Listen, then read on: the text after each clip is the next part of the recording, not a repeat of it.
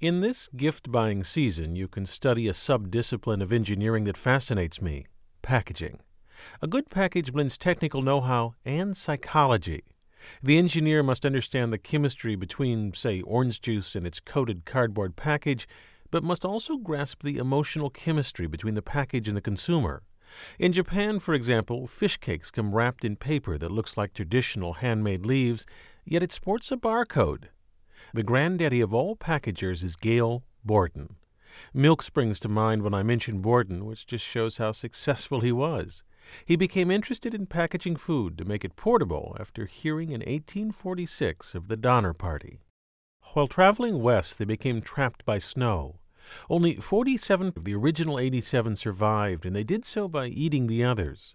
This gruesome tragedy stirred Borden to action. He first tried to condense the essence of meat into a biscuit. It took 6 years and $60,000 to develop, but failed because it was unsightly and unpalatable.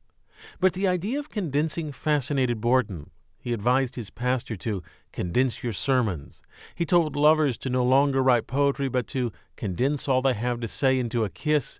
And he suggested you spend as little time as possible at a meal. He was always done in 15 minutes. Borden's next attempt at food packaging came while on an ocean voyage to London. The ship's seasick cows couldn't be milked, so the ship filled with the cries of hungry infants, which spurred him to invent condensed milk. Although experts told him it wouldn't work, Borden put some in a vacuum pan and boiled it. It failed, just as the experts predicted, because it stuck to the pan.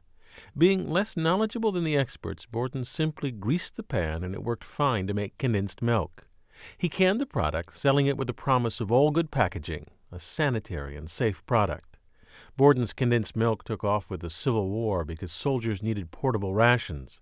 In fact, wars are often the stimulus for a quantum leap in packaging.